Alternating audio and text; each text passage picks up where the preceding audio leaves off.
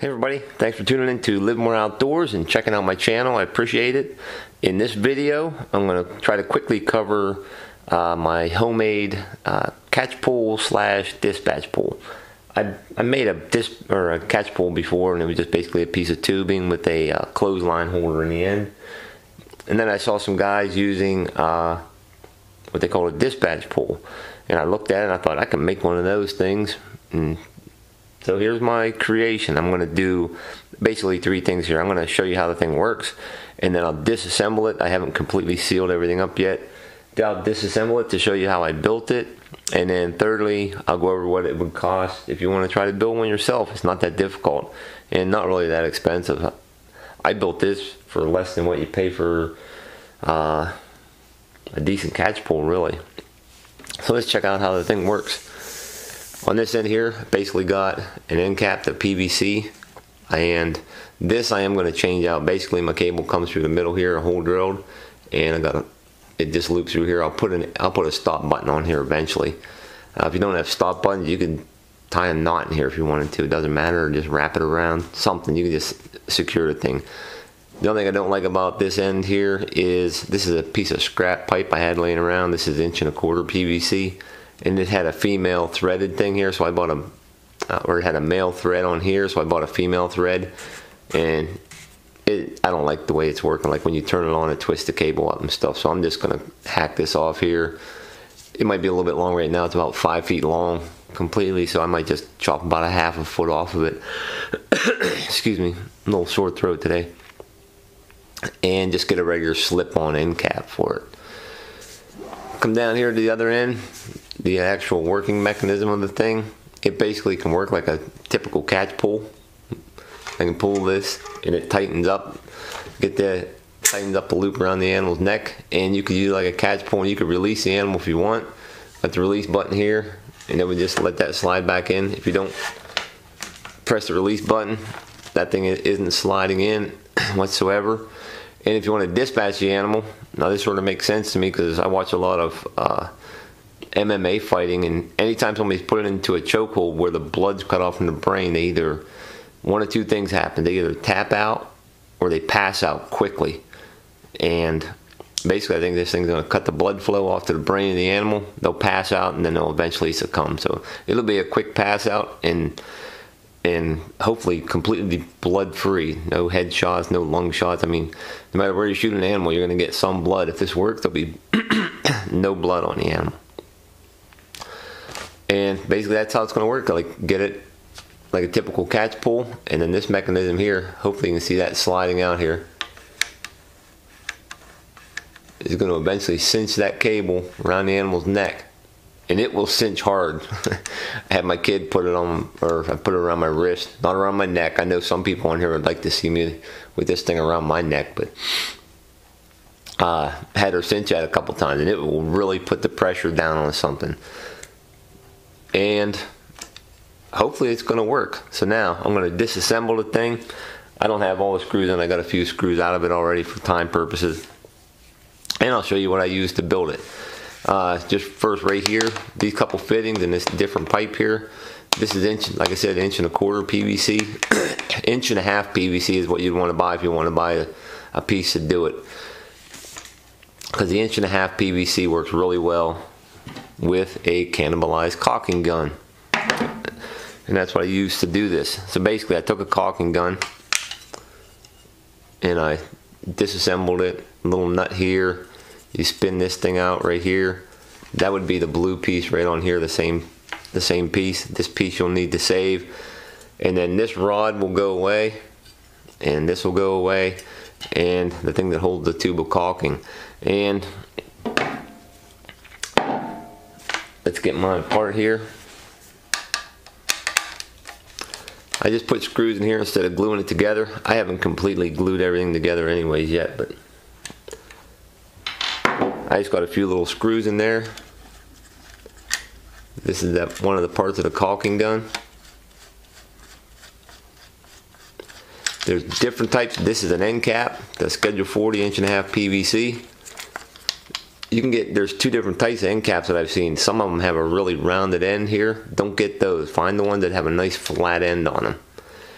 and that really helps this part of the caulking gun seed down. If you have the really round one, you won't even be able to hit these threads right here.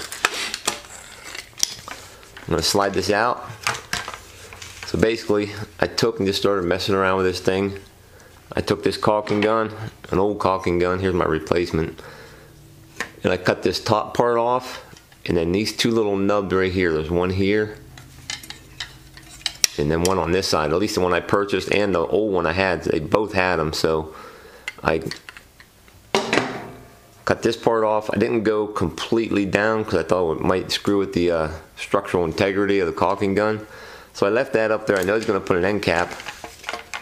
I notched out my pipe, 1.5 inch pipe right here and underneath so that it would slide right over there. And it seeds right against that. Makes a pretty nice fit, really. And the butt of the caulking gun sets right into there. Now this is about a 1/2 inch wide by about 3 inches deep. I mean, your caulking gun, if you get a caulking gun, it might be different, so I'm not going to do really specific. This is about 4 inches maybe and about 1 inch wide. Then I had to notch this cap piece so that it would slide over here nicely. And I had to put a little V there so the caulking handle mechanism would work freely. It slides on there. I had to drill a 1 inch hole so this part of the caulking gun would slide into there and re-thread into there. And then a couple screws go right in here. This is a piece of 5/16 inch by 3 foot long, just stock steel. Take my end cap off the other end so I can pull the cable through.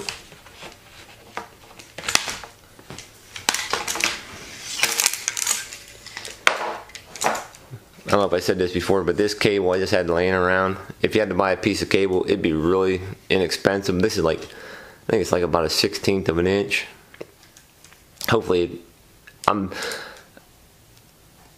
don't know if it's going to kink up quicker than 1/8 inch. I used 1/8 or 3/16 on the old catch pole I did, and it's all kinked up. So if this kinks up after the first animal, I'll try a different type of cable. I got other cable laying around here. I thought I'd try this thin stuff first.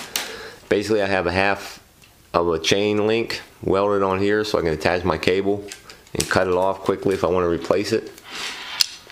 And here I just had this was off of a washing machine or something for my handle to grab a hold of and pull, and I welded a hunk of metal on the end here. So, I mean, if you don't have a welder, you could bend the handle here, and it might be difficult to, I don't know, you could probably use a pipe clamp or something to attach a piece of cable here if you don't have a welder. So the welder is basically the only like non-typical tool that I use. I used a screwdriver to put my screws in, and I used a hacksaw to cut all this stuff out. And if I already mentioned this, I apologize about getting the flat. I think I already did, but make sure you get the flat slip-on caps here, end caps for the PVC. Now, what would all this cost to make? I actually have my receipt from Lowe's for some of this stuff. Whether or not this gets picked up in here, I get 10% discount, military discount. If you're a veteran, little tip. If you go onto My Lowe's, if you've never done it, you go onto My Lowe's, fill out a couple things, and you get 10% off everything. So this was like my cost. I'm not sure. It wouldn't be much more than this. So the 5/16 rod was $4.04.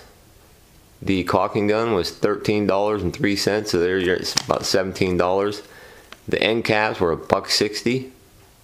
So two of those, you're at about $20 right there. And then I know I didn't buy the whole length of pipe because I'd scrap stuff around, but I looked. 5-foot hunk of pipe at 1.5 inch is less than $5. I think it's like $4.50. But if I was buying it, I would get a 10-foot hunk. A 10-foot hunk is only like $6.50. It's like another $1 or something. And I cut it in half and have 2 pieces. So all this stuff you get for about 25 bucks to make one of these. That's minus, I mean, a hunk of cable. If you have to buy a hunk of cable, you'd be pressed to spend more than $30. And with a little bit of time, I mean, it took me a little bit longer. I've never made one of these, but it doesn't take that long to make one.